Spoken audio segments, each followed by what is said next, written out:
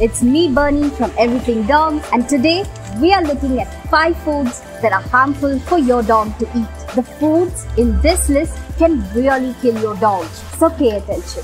I've seen many people who are not aware of how harmful these foods can be for your dogs. Hopefully, you guys will find this video helpful and share it to educate even more people.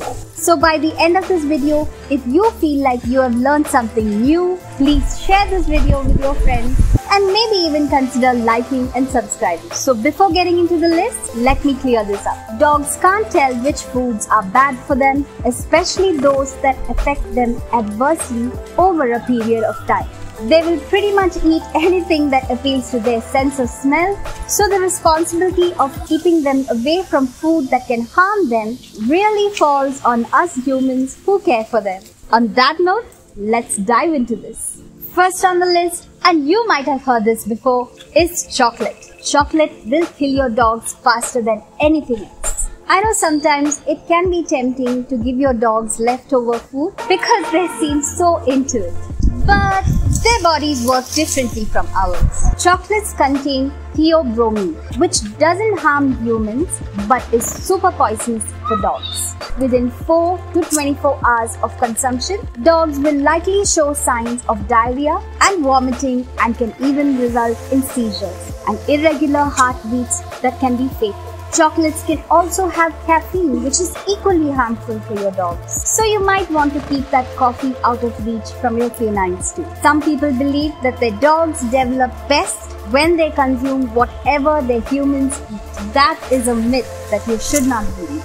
Speaking of myths, if you haven't seen the video that I made on Rottweiler myths, please be sure to give that a watch. I'll leave a link right here for you guys. So the next time you find yourself tempted to give your leftover Snickers bar to your dog, think again and save your dog the trouble of being poisoned. Next up, we have onions and garlic. What's wrong with onions and garlic, right? It turns out a lot actually. Anything from the onion family and all forms of it, be it raw, dried, fried, powdered, are dangerous to dogs as they kill their red blood cells, causing anemia and gastric issues. Garlic is considered 5 times more potent than onions. Signs of onion and garlic poisoning may not appear for several days after ingestion. Symptoms include weakness, dark urine, vomiting, and breathing problems.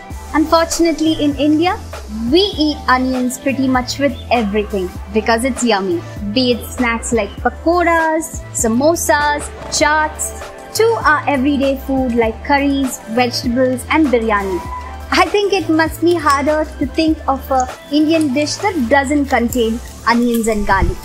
So a reasonable conclusion here is that the Indian cuisine is not suitable for your dogs. If your dogs have consumed onions and garlic, rush to the vet as it is better to be safe than sorry.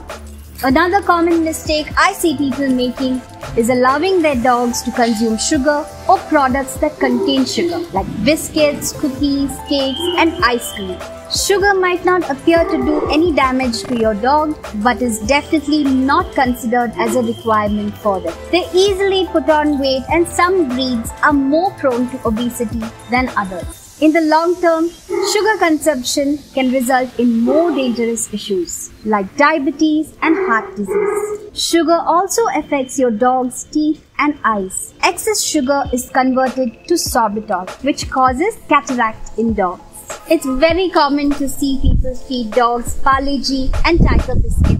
This is a mistake because the dogs can grow a dependence on that form of nourishment, causing all the problems that I just mentioned. Human beings have a much higher tolerance than dogs when it comes to consuming sugar. And so, I would definitely recommend avoiding sugar for your dogs altogether. We have already established that Indian food may not be good for your dogs, but there's more bad news. Salt and masala are also not good for your dogs. Eating too much salt can make your dogs very thirsty and even lead to sodium ion poisoning, which is much more dangerous. Some experts believe that dogs naturally need sodium as part of an electrolyte balance and would recommend small amounts of salt in their diet. My personal view here is that dogs, being the explorers that they are, tend to interact with a lot of their surroundings with their tongue and might be ingesting small amounts of salt in that process.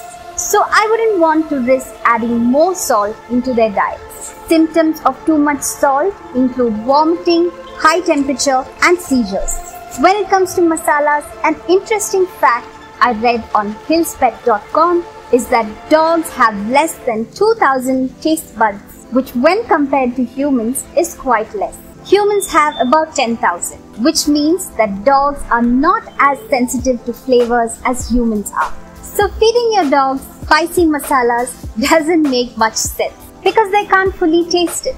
Moreover, masalas can upset their tummies and even cause damage to their digestive tract. There are a few different schools of thought on this, but my advice would be to go the safe route and avoid putting your dog at risk. It's time for our last food item of the day. It's a common misconception that dogs should consume milk.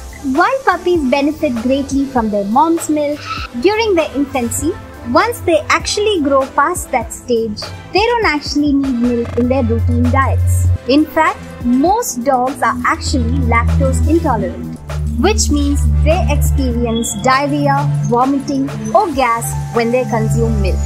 Here again, some experts will tell you that it is okay to feed your dogs milk in small amounts. So it's really your call if you want to give it a go. If you do want to try it, I'd recommend diluting the milk with water to about a 1:1 ratio. There is a common notion in India that feeding your dogs full fat milk will help them grow in size and strength.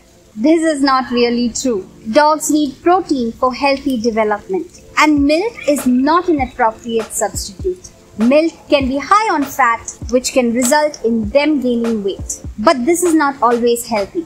Regular consumption of high fat food can even result in heart disease. So yeah, that's a solid no to milk and dairy products. So we're done with the food products.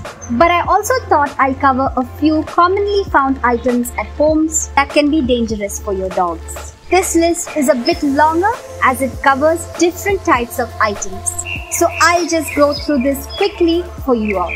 These include over-the-counter human medication like paracetamol and ibuprofen, mints or chewing gum that contain xylitol, insect repellent sprays, soaps with essential oils, chemicals like paint thinner or phenyls, adhesives like Fevicol, laundry detergents, cigarettes and alcohol, and even some household plants like mints, lilies, tulips and chrysanthemums. If your dog has consumed considerable amounts of anything from this list, it might be worth visiting the vet even if there are no symptoms yet. All the information in this video is based on my experience and some internet research. I'll leave the link of the sources in the description below if you guys want to read more. Well, that brings this video to an end. I hope you guys have learned something new, and if you did, please smash that like button. If you are wondering what to do next, please consider watching one of these videos on your screen right now. As always, don't forget to subscribe, share this video with your friends, and I'll see you guys in the next one.